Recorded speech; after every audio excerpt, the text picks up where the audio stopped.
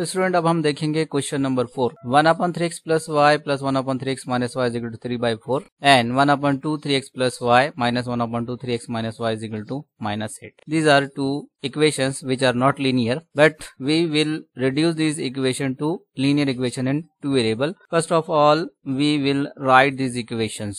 1/3x plus y, 1/3x plus y plus 1/3x minus y is equal to 3/4. This is the first equation. Now second equation is, we will write this equation like this: 1/2 into 1/3x plus y minus 1/2 into 1/3x minus y is equal to -1/8. Okay student, have you understood this concept? Then we will just assume 1/3x plus y is equal to m and 1/3x minus y is equal to n. तो हम लेते हैं let 1/3x plus y is equal to m and 1/3x minus y is equal to n. Okay, now the equation will become, अब equation क्या हो जाएगी देखिए, तो 1/3x प्लस वाई, तो 1/3x प्लस वाई की जगह हमें क्या रखना है, m रखना है। तो मैं 1/3x प्लस वाई यानी कि इस इक्वेशन में रख देता हूँ m। ओके, प्लस अब 1/3x माइनस वाई की जगह क्या रखना है, हमें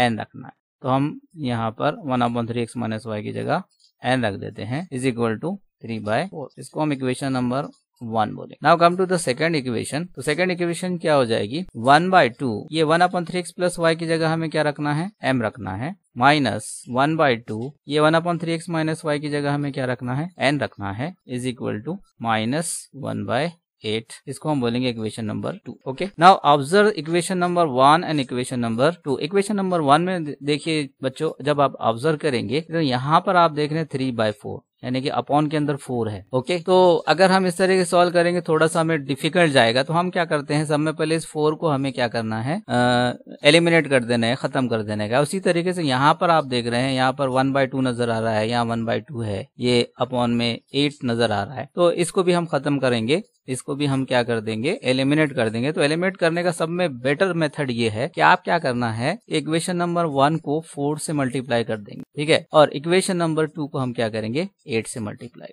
ओके, एक स्टेप बढ़ जाएगी, लेकिन आपको बहुत ही अच्छी तरीके से क्लियरली समझ में आ जाएगा कि किस तरीके से हो रहा है। तो मैं क्या करता हूँ, multiply equation 1/4 and multiply equation number 2/8 हम लिख लेंगे। तो हमने लिख लिया multiply equation 1/4 and multiply equation 2/8। इसको 4 से मल्टीप्लाई करेंगे तो ये हो जाएगा equation number 1, 4m plus 4n is equal to 4 into 3/4। Okay, ये 4 1 जा 4, 4 1 जा 4। देखिए यहाँ पर 4 एलिमिनेट हो गया यानी कि खत्म हो गया। तो ये हो जाएगा 4m plus 4n is equal to 3। इसको हम इक्वेशन नंबर 3 बोलेंगे। इसी तरह इक्वेशन नंबर 2 को हमें 8 से मल्टीप्लाई करना है। तो ये हो जाएगा 8 into 1/2 m minus 8 into 1/2 n is equal to 8 into -1/8।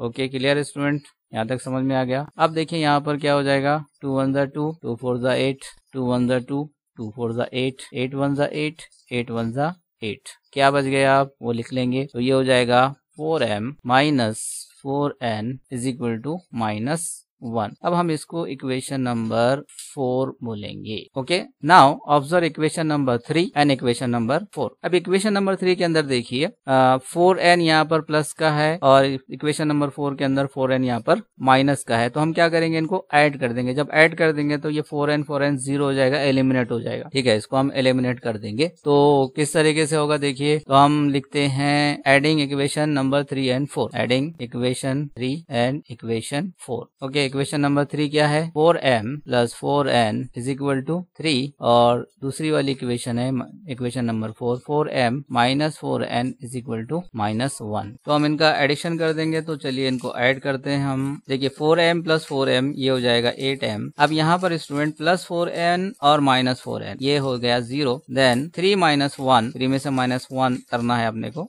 तो ये मिल गया 2। Then m is equal to 2/8। Then m is equal to 2 1 जा 2, 2 4 जा 8 m इज इक्वल टू 1/4। तो m का वैल्यू स्टूडेंट हमें मिल गया है 1/4। अब हम क्या करेंगे स्टूडेंट, m का जो वैल्यू है इक्वेशन नंबर 3 के अंदर या इक्वेशन नंबर 4, कोई भी इक्वेशन, ये इक्वेशन 3 इक्वेशन 4 में हम रखेंगे। तो मैं लिखूंगा put m is equal to 1/4 in equation 3। Okay, this is equation number 3। तो equation number 3 is 4m plus 4n is equal to 3। Okay, clear है स्टूडेंट। अब m का वैल्यू क्या रखना है 1/4, देन 4 इंटू m की जगह 1/4 plus 4n is equal to 3। Then ये 4 1 जा 4, 4 1 जा 4, क्या बच गया 1 plus 4n is equal to 3. Then 4n is equal to this plus 1 will become minus 1. Then 4n is equal to 3 minus 1 2. Then n is equal to 2 upon 4. Then n is equal to 1 upon 2. यानी कि ये हो जाएगा 2 1 जा 2, 2 2 जा 4।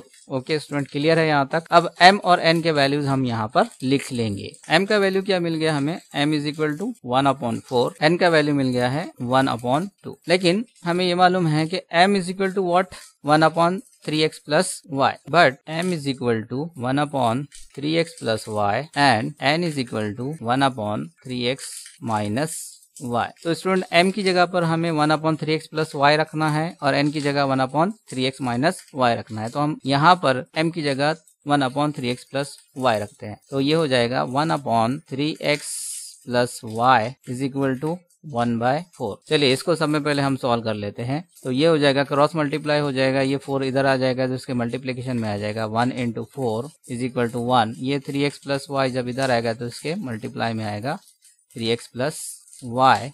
चलिए 1 4 जा 4 और 1 को 3x प्लस वाई से मल्टीप्लाई करते हैं तो 3x plus Y, then 3x plus Y is equal to 4। हम इसको इक्वेशन नंबर 5 बोलेंगे। क्लियर है स्टूडेंट यहाँ तक।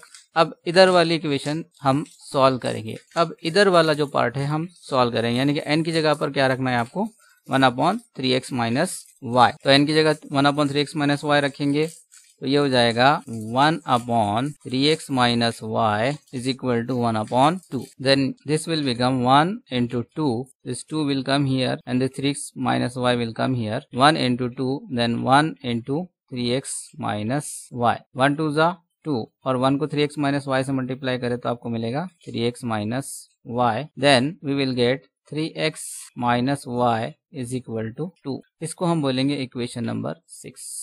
अब हमें इक्वेशन नंबर 5 और इक्वेशन नंबर 6 को लेकर फर्दर x और y के वैल्यूज मालूम करने हैं। अब इक्वेशन नंबर 5 के अंदर देखिए स्टूडेंट, यहाँ पर प्लस y है और इक्वेशन नंबर 6 के अंदर माइनस y है। अब इक्वेशन नंबर 5 और इक्वेशन नंबर 6 को हम ऐड करेंगे तो मैं लिखूंगा add equation number 5 and 6। Equation number 5 और 6 को ऐड कर लेंगे। तो अब किस तरीके से ऐड होगा देखिए, तो मैं दोनों इक्वेशन लिखता हूँ 3x plus Y is equal to 4 and 3x minus Y is equal to 2। Clear है यहाँ तक student. Now this plus Y and minus Y will become 0। ये कट हो गया, 0 हो गया।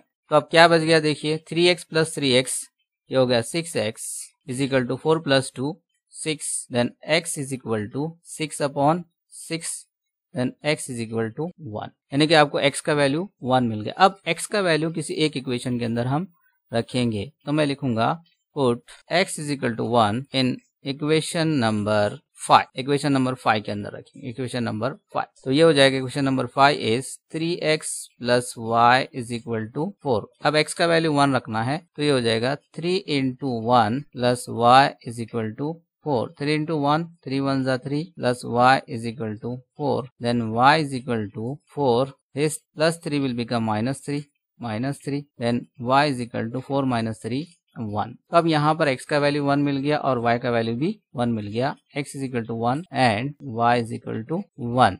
तो आप फाइनल आंसर लिख सकते हैं the solution of given equation is x is equal to 1 and y is equal to 1। Okay student, अगर आपको हमारे वीडियोस समझ में आ रहे हैं, पसंद आ रहे हैं तो इस वीडियो को लाइक कीजिए ताकि हमें और मोटिवेशन मिले ज्यादा वीडियोस बनाने के लिए। इस चैनल को सब्सक्राइब कीजिए और इन वीडियोस को आप ज्यादा दूसरे स्टूडेंट तक शेयर कीजिए ताकि उन तक भी ये कॉन्सेप्ट पहुंच सके, उन्हें भी फायदा पहुंच सके। Thank you for watching our videos.